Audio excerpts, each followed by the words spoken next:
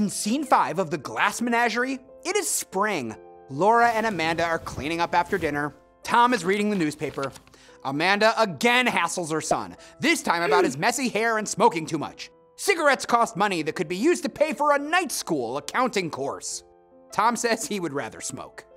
Back on the fire escape, Tom slips into the narrator role and explains that the Paradise Dance Hall, with its music and glittering chandelier across the alley, is the only excitement for young men and women like him.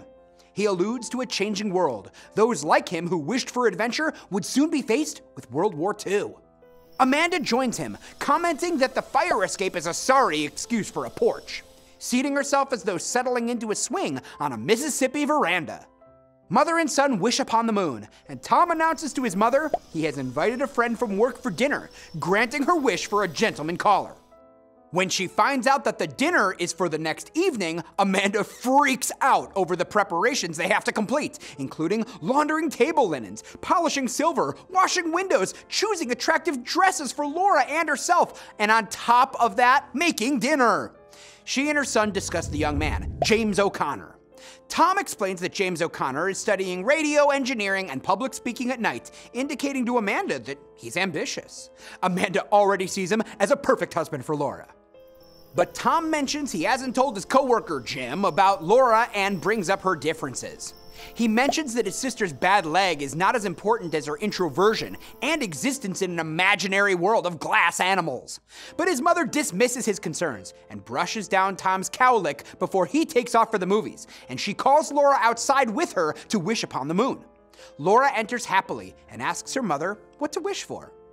The fire escape symbol in this scene represents the path from the illusionary life of the Wingfields to the freedom of the real world outside of their apartment.